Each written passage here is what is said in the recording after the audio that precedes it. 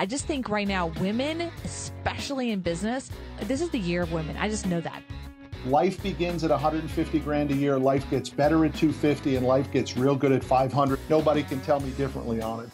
When you start teaching something, I feel like that's when you start to master the actual art of it. You and I, when we publish a book, we can go toe to toe with any of the New York trade publishers, any of the big time authors. We get to compete in that marketplace and then let the market decide whether our stuff is good. People forget sometimes as an entrepreneur, the whole damn point of entrepreneurship is to make money. And now here is The Win with your hostess, serial entrepreneur, marketeer, and chief sexy boss, Heather Havenwood.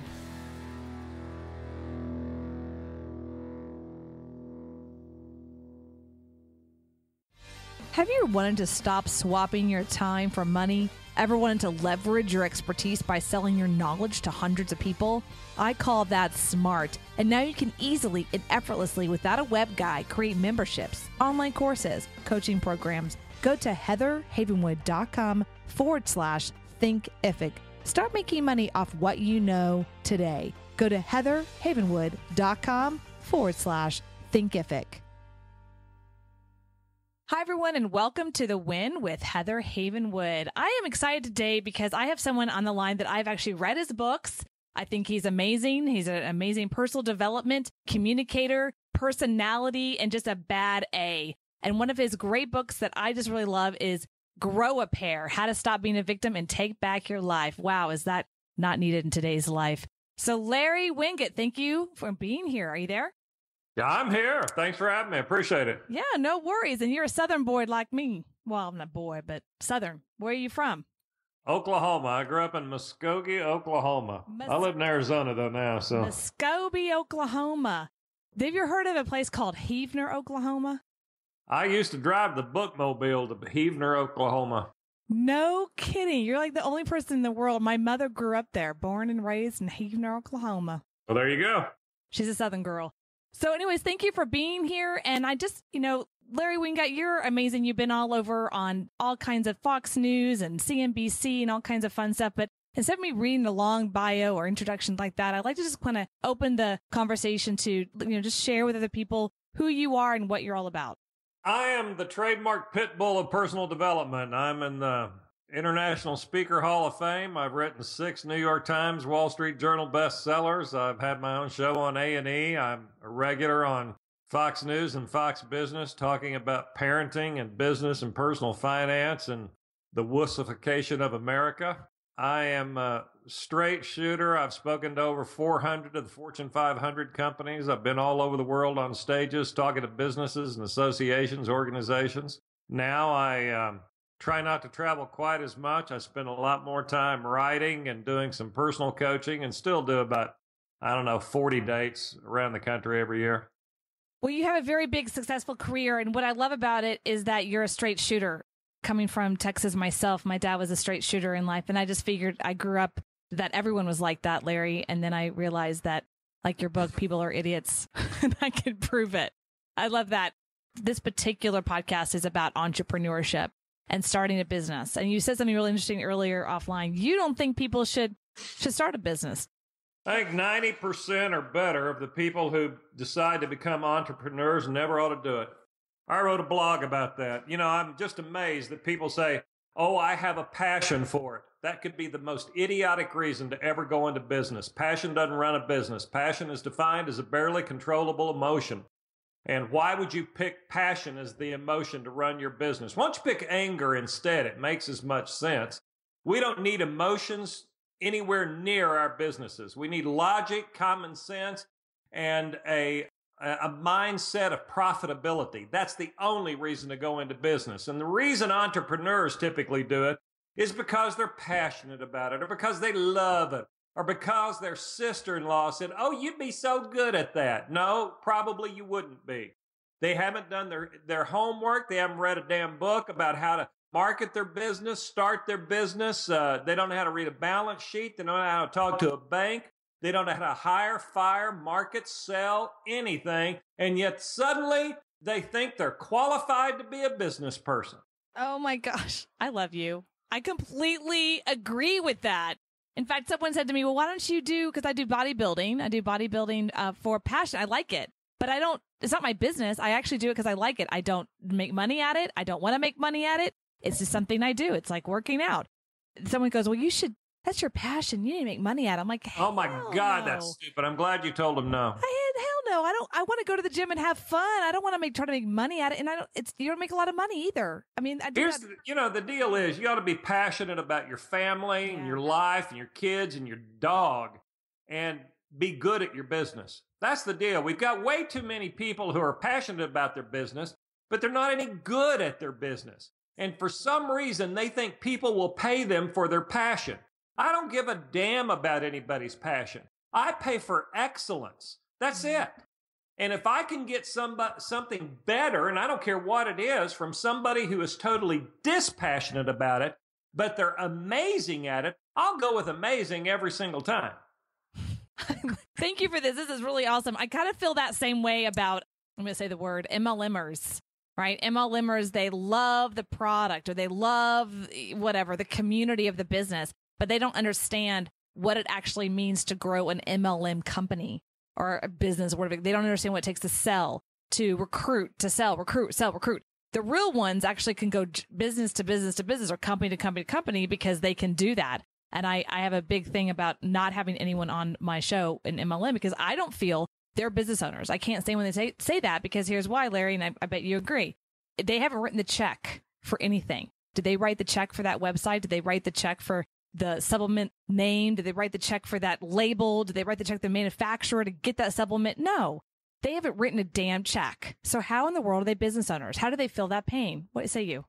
Well, I think the biggest problem with MLMers is, again, that it feeds their ego and they get caught up in the dream of how much money could be made. I mean, all you have to do is get 1,000 people to get 1,000 people and on and on and on. Well, that's really not how MLM works. Typically, you have very few people making any money in MLM, very, very few.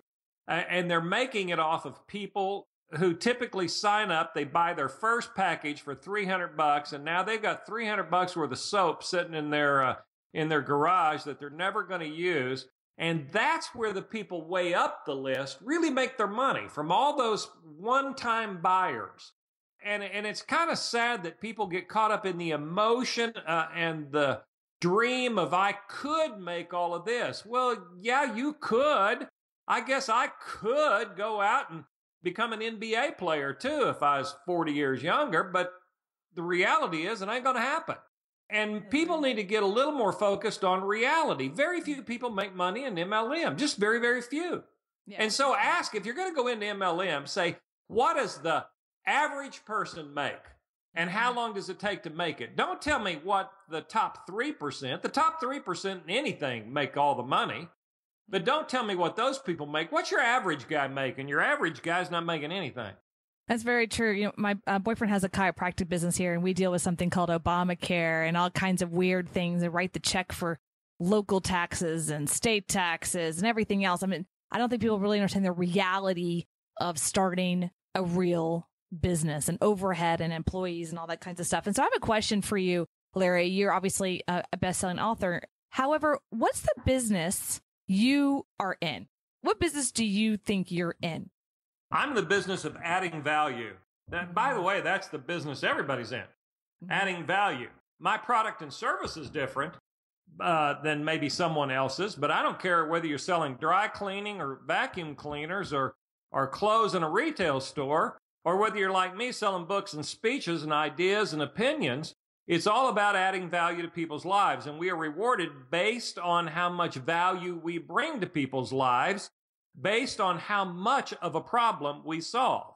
If you go to the dry cleaners and it costs $1.25 to dry clean your shirt, that's $1.25 problem. That's how much that problem is worth. It costs $1.25 to solve the problem, then the problem is worth $1.25.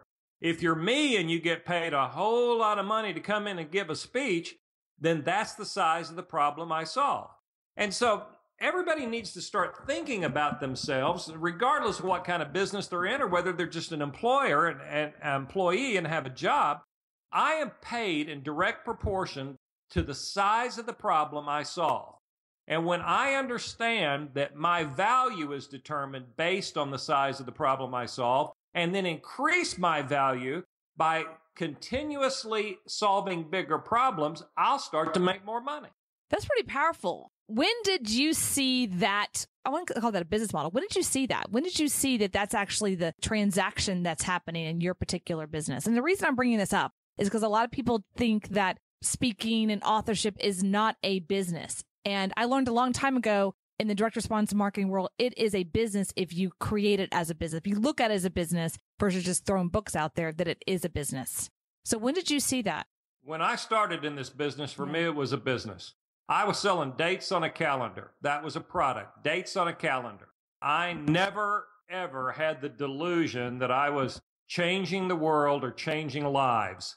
How self-centered and selfish and egotistical it is when I hear some motivational bozos out there who say, I'm changing lives. No, you're not. I get those letters too. And I remind every time I get a letter from somebody say, you changed my life. I said, no, you changed your life. I just reminded you that you could and maybe gave you a couple of tools to do it. Be the boss of your life. You're listening to The Win with Heather Havenwood. Our whole world revolves around our smartphones now. You know, they say we look at our phones on an average of 150 times a day or more.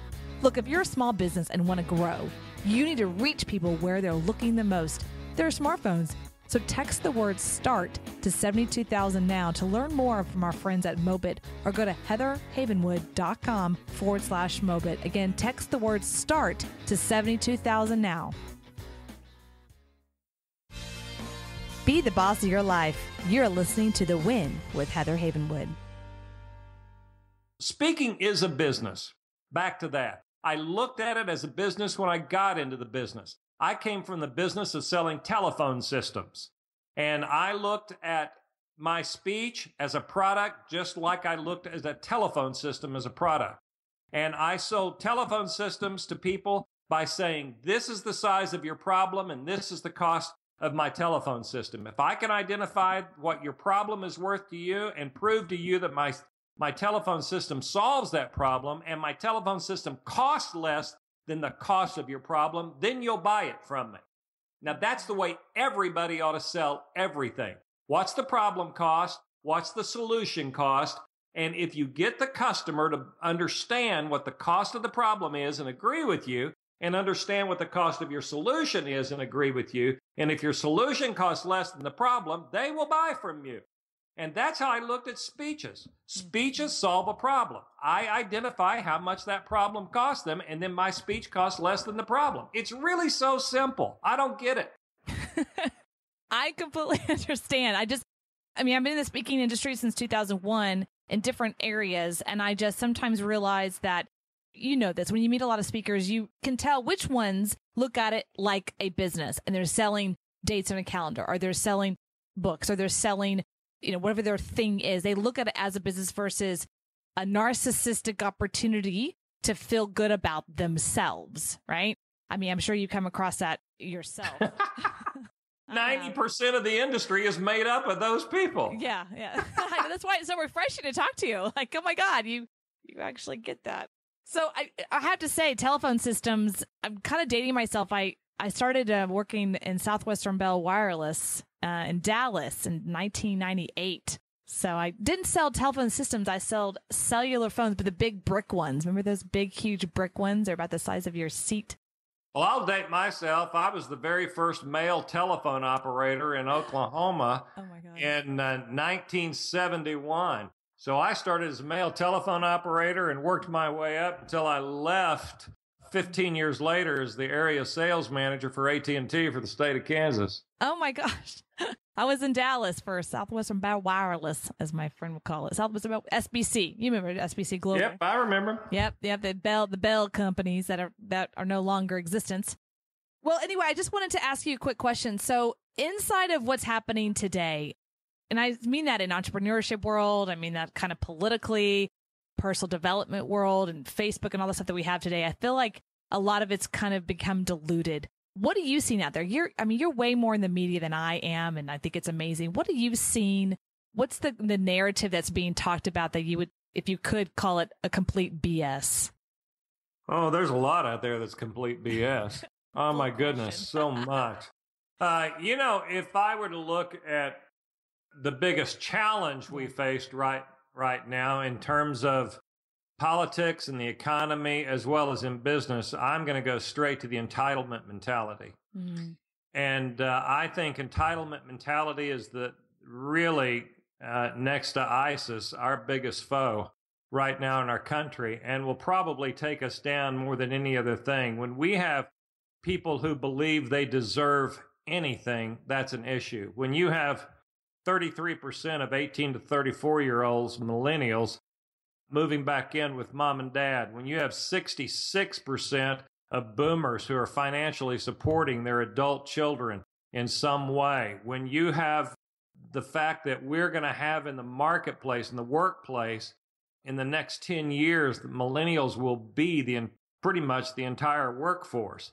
And that's really going to be a challenge for businesses because there's a lack of commitment to showing up. There's a lack of commitment to serving others. It's all about me, and never about you. And success in business is me focusing on you and serving you well. So those challenges right now, based on entitlement mentality, that's really pretty scary for us all to have to deal with.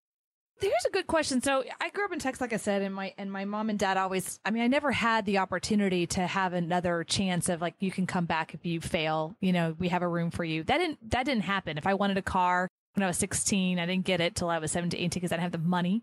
I kind of grew up in that era, and I don't consider myself old. I'm 41. And for somewhere along the way, I woke up one day and I'm like, I don't understand what happened to them. Like, what happened? How is it, 5 or 6 years younger than me, they have this particular view of the world that's me. What do you know what, I know that's kind of a loaded question, but I don't get it is what I'm saying. Like, I don't. I'm here locally in Austin. We're in a tech community, and there's a ton of jobs here, and we've been trying to hire for the last 6 months, and we've been getting these people, and they're like, well, this is the amount I want. This is the hours I want. I'm like, because as a business owner, I'm like, okay, so if I pay you what you want, that means you have to create for me 4 to 6 times that. You're gonna bring in that amount of money? Well, no. So then what's the point? You're supposed to come in, do a job for me, and make me ROI. I don't understand how you don't see that. But they don't see that. And you wanted to know how we got there.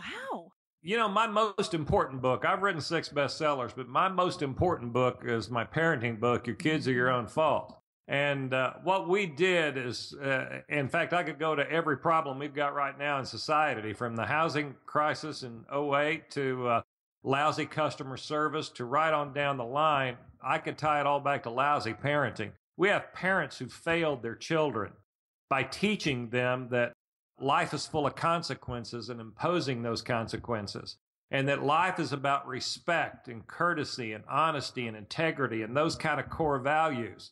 And we became a very superficial me society simply because mamas and daddies allowed it, encouraged it, and didn't impose consequences in any way. That's why we've got a crappy government right now. And that's why we've got 2 of the worst political politicians in the history of the presidential race, is because we created that. We put up with that.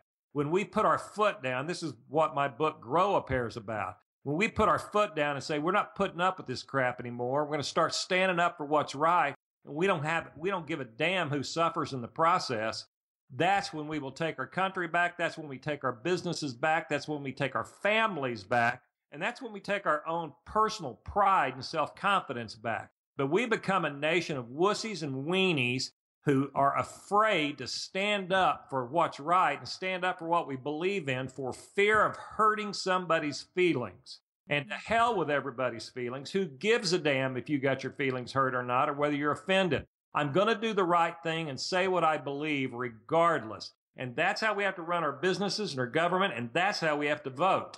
It's interesting. I remember one time my dad, I was whining. I was like 10 years old, and I said, that's not fair. And my older sister took something, and he looked at me and goes, life isn't fair. Get over it. And I think kids forgot that lesson. Life isn't supposed to be fair.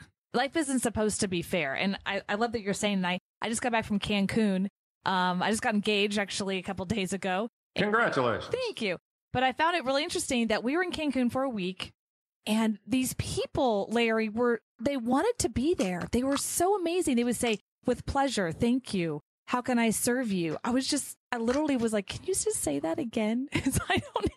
I never get that kind of customer service here. In June, we went to Vegas for a week and we stayed at the Wynn, an expensive place in Vegas. And we didn't even get a quarter of the kind of service that we got at the Wynn that we did in Cancun. I mean, these people wanted to be there. They wanted to work. They were so respectful and nice and loving and fun and just great to talk to, versus my experience in Vegas. The people were like, always had their hand out, like, give me money, then I'll talk to you, then I'll be nice to you, then I'll do something for you. Be the boss of your life. You're listening to The Win with Heather Havenwood. Are you over 45, 60? Are you relying on the traditional medical field to help you feel great and get you back to a balanced body? Good luck with that. At e2lab.com, Dr. Don Salio got sick of people complaining about bloating, inflammation, and feeling sluggish. He has created unique, potent, and powerful non-pharmaceutical supplements to help the body rebalance, detox, and get back to being healthy. Go to e2lab.com, getting you back to healthy and balanced. Be the boss of your life. You're listening to The Win with Heather Havenwood. Right now, it's the responsibility of every parent to understand what their core values are, but it's also the responsibility of the parent to then teach those to children. The problem right now is we have parents who weren't taught those, and now they have kids. And so it's just going to get worse unless the few of us who get it stand up and demand it. What do you think that looks like? What does that look like to stand up and demand a change and an alteration? What does that look like? Well, let's just take it from the top to the bottom. First of all, you determine what your core values are. What do you believe in that you'll never compromise? Really, that's sort of the core message of Grow a Pair. What do you believe in that you'll never compromise? If I held a gun to your head, you'd say, nope, I still believe that. For me, it's honesty, integrity, serving people well, doing the right thing no matter what. My list goes on. I got sort of a top 10. But if I asked most people that on the street, they would look at me like a dog looking at a ceiling fan. And that's what most people would respond with if I said, tell me things that you believe in that you'll never compromise about, because they don't know their core values. So it starts with us determining what we really believe. If integrity matters to us, then you can't vote for anybody who's running right now. If honesty matters, you can't vote for a liar. And if honesty matters to you and integrity matters to you like you say it does, then the next time the phone rings and your kid answers it, you don't whisper to them, tell them I'm not here, because now you've just taught your kid to lie for you. If honesty, integrity, and hard work and having a work ethic matters to you, then that means that you don't get to do anything on the internet, on your personal social media, while you're being paid by your employer, because if you do, you're a thief. And yet the average office worker spends 2 hours a day doing that, another 25%. 25% of the time they're getting paid by their employer, they're stealing their wages by not doing their job. So when you get real practical about this, it comes down to core values and then running your life from top to bottom by those core values and doing the right thing. And when we don't see it, we demand it. If you are my employee and I catch you on your Facebook page, I'll tell you once, I'll fire you the second time. And then the people say, well, Larry, if you just fire people for stuff like that, they'll sue you. Fine, sue me. Sue me. I'd rather fight an idiot on the outside of the company than on the inside of my company, where my customers and their coworkers get corrupted by that kind of stupidity. But see, bosses won't fire people. And right down the list. We could go on forever. But it comes down to knowing what you believe in and being willing to stand up for it, even when it's difficult, even when it's humiliating, even when it costs you money. It's interesting you say that. The core values, I think, for me, I know, are integrity and freedom. Those are my real big core ones, is freedom and integrity with what my word is. So what does freedom mean? How can that be a core value? Help me. I'm interested. Sure. So for me, freedom to be able to be free to make the choice. So I'll say where it comes from. For me, I started working for Southwestern Bell Wireless, and I was basically number one in the top in the entire country for their sales. And then came back from getting my award or whatever you want to call it, hopefully a Rolex, but I didn't get that. And they pulled all my accounts away. And there, I felt like there was this part of me that was pulled away, like I had to start over again. And I thought, I want to be able to be free, to be able to build my own life and build my own business. And the only people that can really take that away from me is me or the government or something like that, whatever. But like, I need to be responsible 100% for all of it. That's for me, I think, freedom. For me, that's my value. Well, in my opinion, that would say that freedom is the result of having the core values of you refuse to be mistreated. Oh, I like that better. Thank you. Thank you for rephrasing that. Yes. That was my start of entrepreneurship. It was like, I want to build something and build a business. And I just don't want to have to wake up one day and everything be taken from me without some kind of like, well, I did that. You know what I mean? Like I need to be responsible and be 100% responsible. And so I'm willing to take that on 100% and go on my own. Right. And I think I don't know where that came from. I just remember that moment, right? Of just like, screw this, I'm out and I'm going to go create my own thing. Not sure what that is yet. That was my thing. Been there too. I was with Southwestern Bell, AT&T, and when divestiture happened, I was standing in front of all those employees and reading the golden parachute package to everybody that was there. I stopped halfway through and said, I'm out. Somebody else can finish this meeting. I'm out. I'm filling out this paperwork. This is my last day to work here. Yeah, I'm with you. That's kind of what happened. They pulled all my accounts away, and then my so-called boss looked at me and goes, okay, now start over.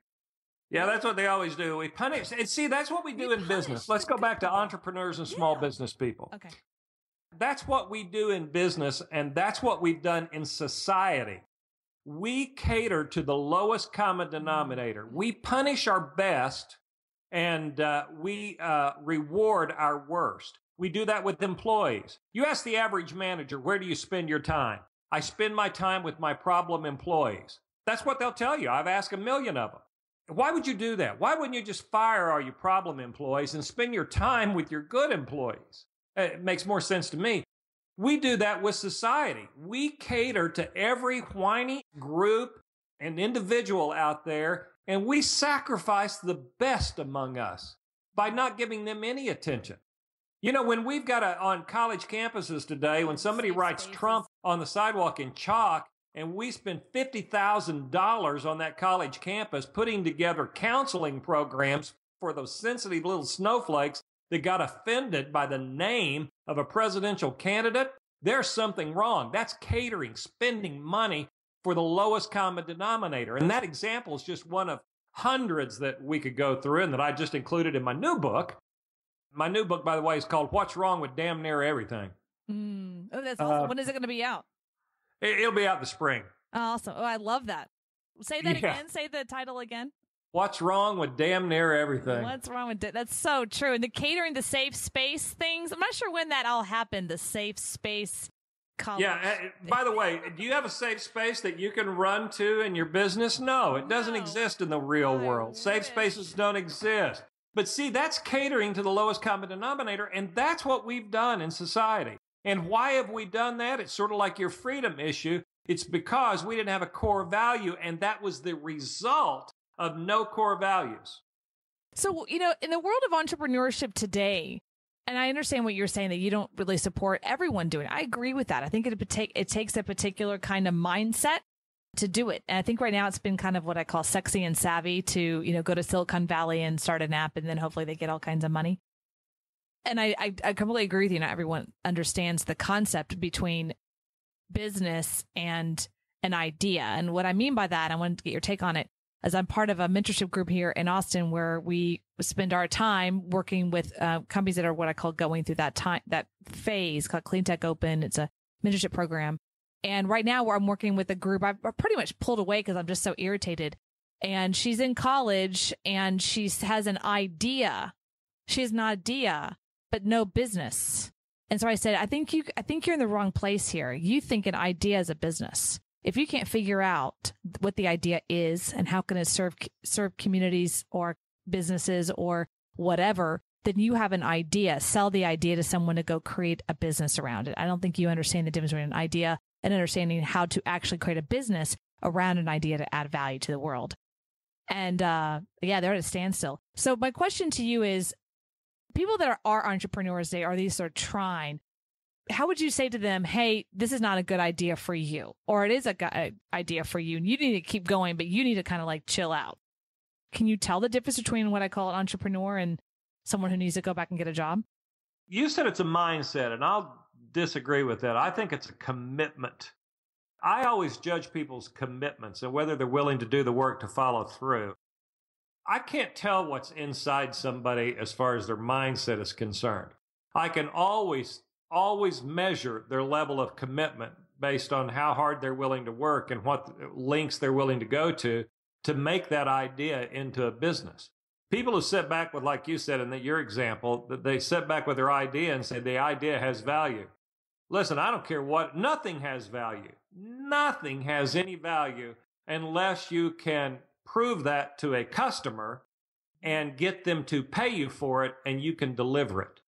Everything is just an idea up until that point. So what are you going to do to prove that your idea can be turned into a product that can solve people's problems, then ask them to pay you for it, and then you deliver it? And when you show me that you have a commitment to making that happen, then I'll start to believe you might have it. It goes back to what I said earlier about entrepreneurs. I can walk up to people and say, well, I'm an entrepreneur. Well, how long have you been doing it? Well, 6 months. Okay, how many books have you read about being an entrepreneur? And they go, what do you mean? What kind of market analysis did you do in your area to see if there was even a need for your product? What are your competitors? Because everybody's got a competitor. What do they charge? What's their profit margin? And let me see your balance sheet. And they go, no, I'm not that far yet. Well, then you never should have started in business. It's like people who write a book and then wonder how they're going to make it a bestseller. Why don't you build a following first and then write a book so the following will buy your book and it will become a bestseller? We get the cart before the horse, and that's what entrepreneurs do. And that's why I absolutely believe that at least 90% of them ought to just go get a job. I concur. I love that. Be the boss of your life. You're listening to The Win with Heather Havenwood. Are you a business owner that has a website but not tech savvy? Do you feel like a hostage to your web guy? The better question is, do you have a money funnel so people come to your page and give you money while you sleep? No? Then go watch free video at heathermakesyoumoney.com. Imagine having a money site, not a website, for your self-published book, e-commerce products, local practitioners like chiropractors or lawyers. Get a money site, not a website. Go watch free video at heathermakesyoumoney.com. Be the boss of your life. You're listening to The Win with Heather Havenwood. And speaking about the book real quick, I have a book out called Sexy Boss, and I wrote the book in November 2013, but I didn't do that big, Amazon bestseller push, Amazon's not a bestseller, by the way. It's true, right? So I didn't do that. And then about actually January this year, I found out that my book was actually top 10 on Amazon. But it came naturally because I built a following, not because I did this big push or anything like that. Well, when you realize that 97% of books sold sell less than 3,000 copies in their lifetime. Really? I didn't know that. That's the stat. 3,000, less than 3,000. Over the life of the book. Wow. I didn't know that. If I don't sell for 3,000 the first 2 hours that my book is released, then my publisher will never buy another book from me. I'm about to say, I'm pretty sure you've sold more than 3,000. But that's the average book. Yeah, that's taking all consideration. And so how long have you been doing this? You mind? When did you get started in this business of speaking? This is my 25th year in the business. Awesome. I started out as a typical motivational. I started as a sales trainer, found out they'll pay you more to make people laugh than learn how to sell, and I was really funny. And so I became sort of a motivational humorist. And then about 10 years into the business, I discovered I hated every word that came out of my mouth, and I was going to tell people the truth, whether they liked it or not. And if I couldn't make a living telling people the truth, I'd just go back to selling telephone systems. The next time I went out, a guy heckled me, and I turned on him and told him to shut up, stop whining, and get a life. And the audience gave me a standing ovation when I said it. And I said, that's a good line. I think I can build on that. And that's when I became the pit bull of personal development and so forth, and took on this attitude. So if you don't mind, because I love the speaking business and I've been around so long, do you consider yourself in personal development? Because you know how they try to niche you, you know what I mean? Like, are you a sales? Are you a motivation? They try to niche you in speaking, you know? So do you consider yourself in the business side a personal development speaker? Well, yeah, I do. I'm in the personal development industry. I'm really not niched as a speaker because, well, in 1994, I stood in front of a couple of thousand speakers and said, I'm about to create a new genre of speaking.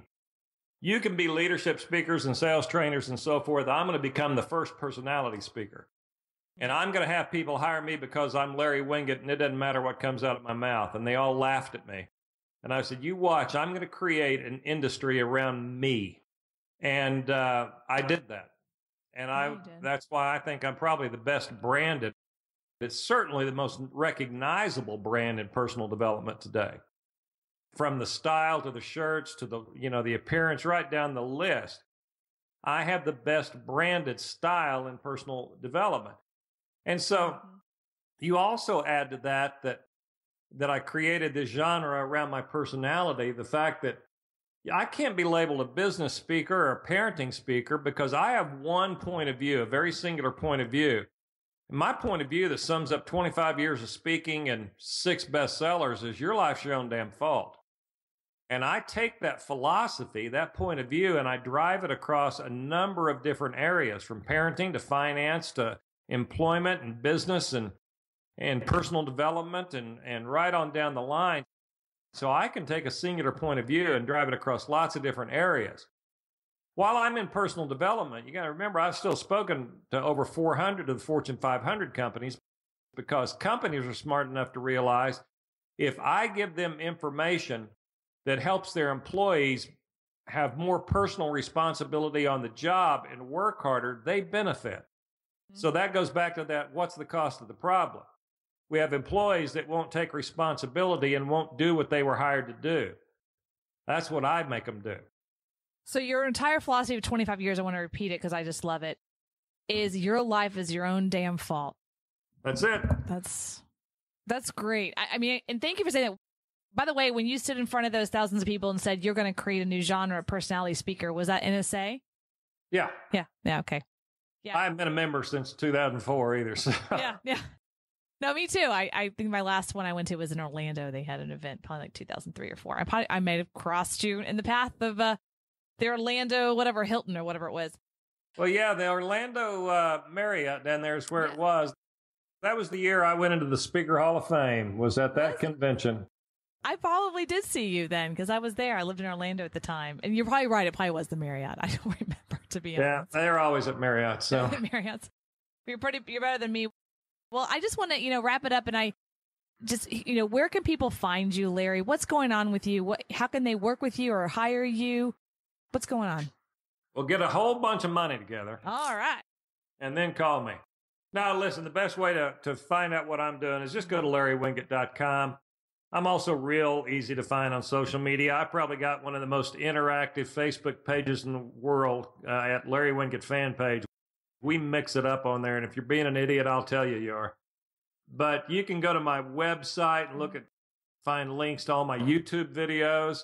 I shoot a weekly thing called Ask Larry Anything. I've got an online university. I've got an app. All that information is all on there. There's a lot of free stuff on there. So just go there if you want to find out more. Awesome. Check that out at LarryWinget.com. And just last words, Larry, what is other than, you already said that in 25 years, your life is your own damn fault, but what is like a life lesson that you would want to leave with people today?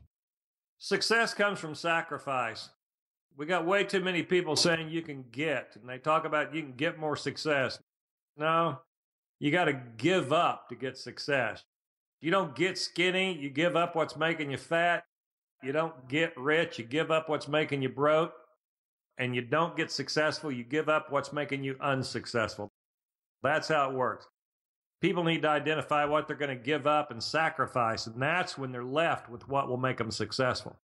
That's powerful. Wow. Well, thank you, Larry, so much for your time. That was pretty powerful. I completely agree.